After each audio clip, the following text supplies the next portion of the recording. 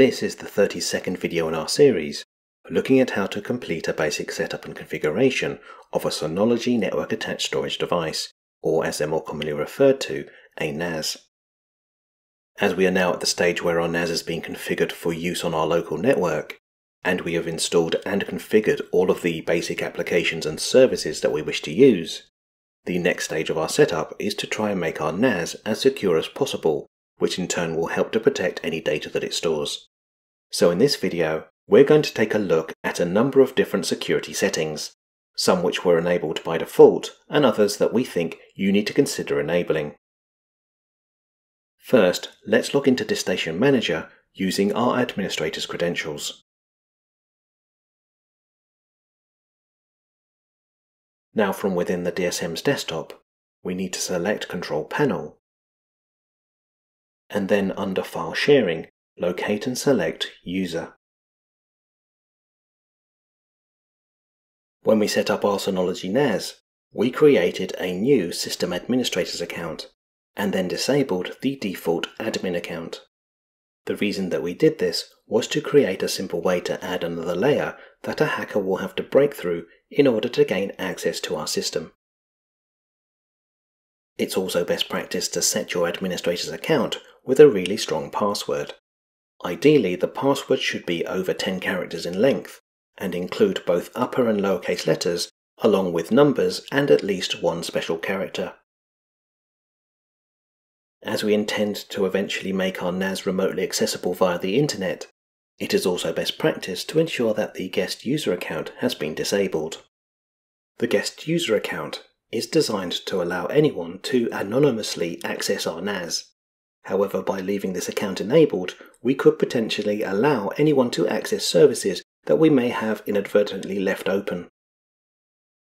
If we now select the Advanced tab, under Password Settings, we next need to ensure that we've enabled the option Apply Password Strength Rules.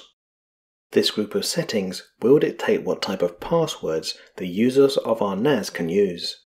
As a bare minimum, we recommend that the users of your NAS have a minimum password length of at least 8 characters. However, 10 or more characters would be safer. The next option that we'll take a look at is Password Expiration. By default, our NAS has not enabled password expiration, and because we are setting up our NAS to be used in a home network, we have decided not to enable this feature. However, if we take a quick look at password expiration, you can see that we have an option that will allow us to force our users to change their passwords after a specific number of days. By not enabling this feature, the user accounts on our NAS will be easier to hack. However, we have made a conscious decision to lower the levels of our security in an attempt to remove the frustrations caused to our users from having to regularly change their user passwords. This means that it's really important that we enable all of the password strength rules to ensure that our users can't use passwords that are easy to work out. Let's now use the sidebar and select Security. Under the Security tab, in General, we have an option that allows us to monitor the amount of inactivity within DSM Manager before we're automatically logged out. The default is 15 minutes. Enhanced browser compatibility by skipping IP checking is really designed for browsers behind a proxy server. However, as proxy servers are not usually used in a home network environment, we will be leaving this option disabled. Both of the options improve protection against cross-site request forgery attacks and improve security with HTTP Content Security Policy Header are two settings designed to protect our NAS from cross-site scripting attacks. As cross-site scripting covers a wide variety of web browser attacks, specifically designed to either capture a user's data or perform activities without a user's knowledge, in order to protect our NAS and the data that it stores, we will leave both of these settings ticked.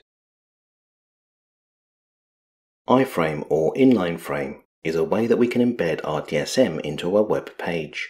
However, if the web page also contains malicious code, the security of the data on our NAS could be at risk. If we enable Do Not Allow DSM to embed with iframe, we will protect ourselves from this form of attack. However, for anyone who enables this setting but needs to embed their DSM into a specific web page, we have an option that will allow us to embed our DSM into specific websites via iframe. Clear all saved user login sessions upon system restart will help to prevent system errors on our NAS in the event that a user remains logged in while our system is being restarted. The option Show Notification on DSM Desktop when the current IP changes will simply notify a user working in the DSM that their IP address has changed. However, as our users will not be working inside of DiskStation Manager, we will not enable this option. Under the heading Trusted Proxy, we can set a proxy server that we trust. A proxy server will act as an intermediary to monitor and manage the data flowing through a network. This means that a proxy server can be used to add security and privacy to our internet traffic. However, due to their complexity, proxy servers don't tend to be employed in most home networks. The next option within security is Firewall. However, as we will be looking at this option in more depth in our next video, let's instead look at Protection. Under Protection, you can see that we have a single option. This option will allow us to enable Denial of Service Protection. A denial of service attack is a situation where the number of requests being made to a server are so overwhelming that the server is unable to process all of the requests. So the aim of a DOS attack is to overload our NAS and prevent our users from accessing their data. As we plan to make our NAS accessible via the internet, the threat of a DOS attack is very real, so by enabling this option, we should minimize the severity of an attack. In order to enable DOS protection, we first need to select the network interface that we've connected our NAS to. As our NAS has been connected to our network, via a network lead linked to one of the network ports on our router, we will select LAN. After ticking Enable DOS Protection, we now need to select Apply. If we now select Account, under the heading Autoblock, we have a number of settings. Let's start by enabling Autoblock. You can see that we're now presented with a set of options that will allow us to block the IP address of anyone who has made a number of failed login attempts within a specific time period. The aim of this feature is to prevent our NAS from being compromised by someone using something called a brute force attack. A brute force attack is simply a trial and error method for attempting to guess a user's login credentials. For now, we will use the default settings for both login attempts and within minutes. However, we will not enable block expiration, as this will simply allow a hacker to continue to use their brute force attack after a certain number of days. If you intend to make your NAS accessible via the internet, enabling Autoblock is very important. If we switch to a Synology NAS that we've already configured for access via the internet, when we take a look at the option Allow Block List and then select Block List, you can see that we have a number of IP addresses that have made attempts to perform brute force attacks but have been blocked by our NAS.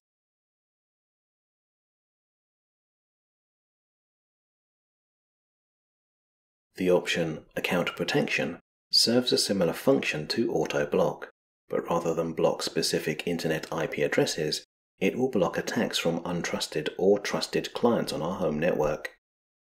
As a client is simply a computer or device that requests data from our NAS, by enabling this setting we can protect our user accounts from brute force attacks being conducted by computers on our network. However, as this setting would more typically be used within a business environment and our NAS has been configured for use in a home network, we have decided not to enable this option. Let's once again select Apply to save the changes that we've made in Account. Certificate displays any SSL or Secure Sockets Layers certificates that our NAS is using. When we first set up our Synology NAS, a self-signed SSL certificate was automatically generated. While this certificate is perfectly adequate for our current needs, if in the future we decide to make our NAS accessible via the internet, we will need to review this certificate. As we do plan to make our NAS accessible via the internet, we will be looking at installing a signed SSL certificate in a future video. Under Advanced, we have two subheadings, HTTP compression and TLS SSL profile level. HTTP compression is a method to lower the amount of bandwidth being used by our NAS to provide web pages, which in turn might help to increase the speed that web pages on our NAS are rendered within a web browser. While SSL has been deprecated and replaced by TSL or Transport Layer Security, because everyone is still familiar with the term SSL, SSL has remained the default name when referring to NAS encryption. The settings within TSL SSL profile level will allow us to adjust the security settings of our encrypted connections. However, as we're still in the process of configuring our NAS, we will continue to use intermediate compatibility, as it will help to minimize issues that might arise as we continue the setup of our NAS. So to recap, in this video we first checked that we had disabled the guest account, and then either created a new administrator's account, or at very least ensured that the default admin account has a very strong password. We then took a look at the settings within security to see which options had been enabled by default and which settings we should consider enabling as we prepare to make our NAS accessible via the internet. In the next video in this series, we will continue to look at the security options on our NAS by taking a look at enabling its firewall.